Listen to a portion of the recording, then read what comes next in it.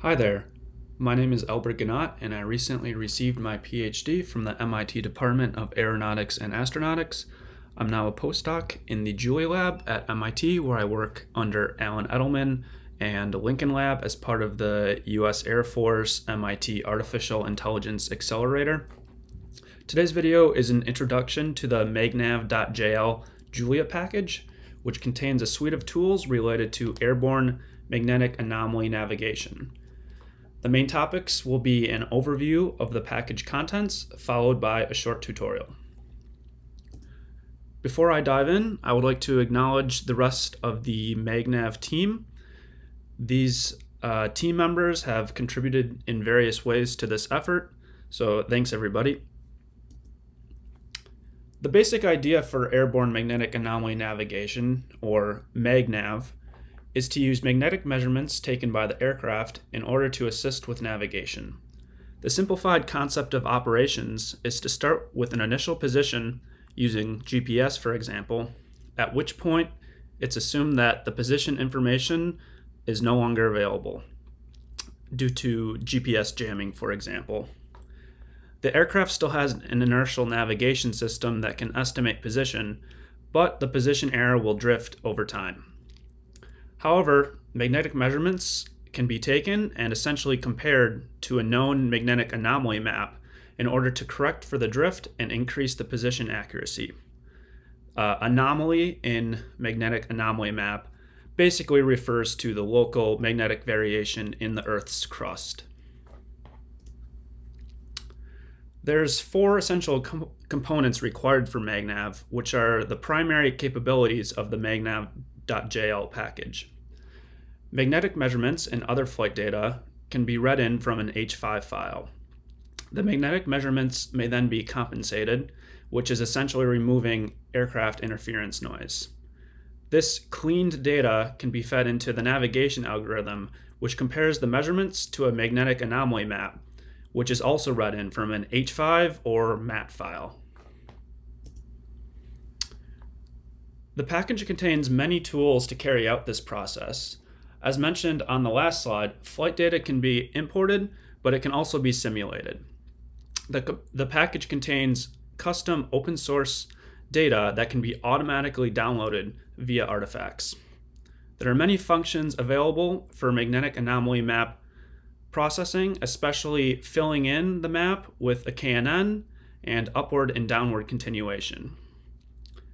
There's also aeromagnetic compensation models, which is a key feature of this package and which it was originally developed for to do research at MIT.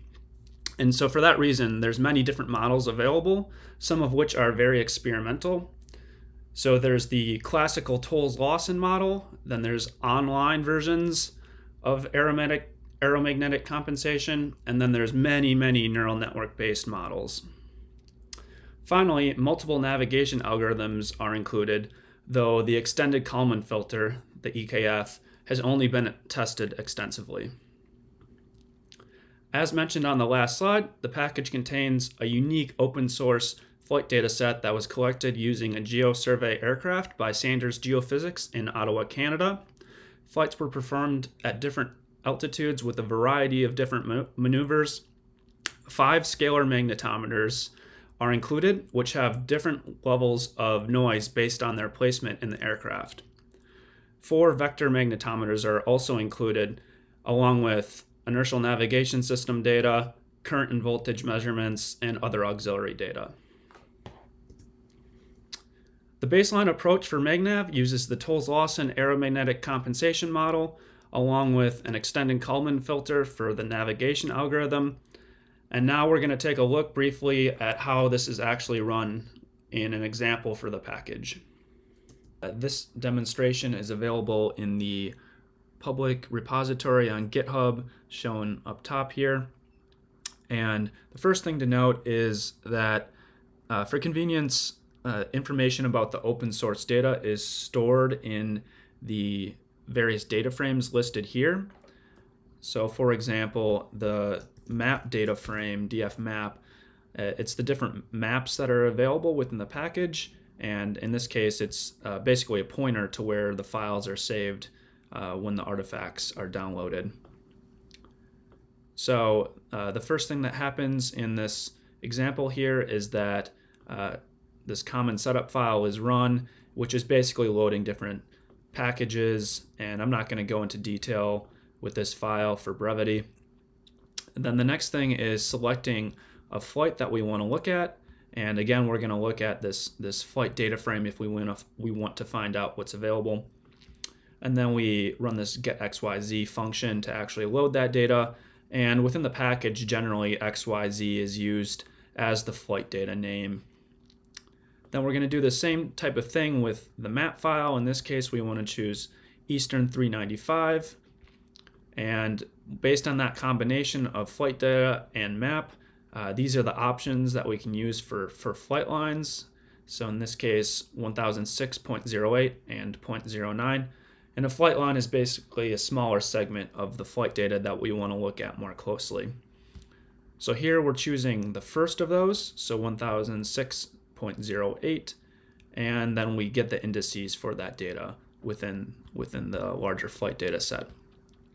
And we also want to choose some other indices for Toles-Lawson aeromagnetic compensation. I'm not going to go into detail about why these ones were selected, but the important thing is that we're choosing some indices for compensation. And then we can look at what the raw data looks like without any compensation, just to get a sense of the noise in the data.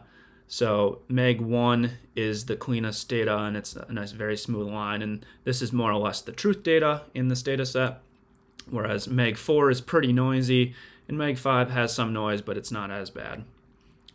And then we'll jump to the Toles-Lawson model, and there's just not enough time to go into detail in this talk. I recommend finding my thesis video if you want more details on this.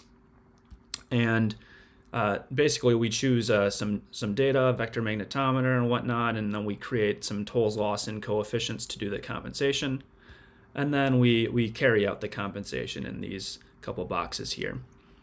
And the data is extracted to do navigation. So there's a trajectory struct, that's basically the GPS. There's an INS struct, that's the INS data. And there's a few other things that are extracted here. And then we actually set up a navigation filter model down here, and then we run it here. This is running the EKF in this case, navigation filter. And doing so in this case with a pretty noisy magnetometer, we end up with 102 meters of DRMS error, which isn't too bad, and you can see roughly what's going on here. The colors aren't that great, but the filter is doing pretty well compared to the GPS. And so that'll wrap up this example. Thank you for listening. Have a good one.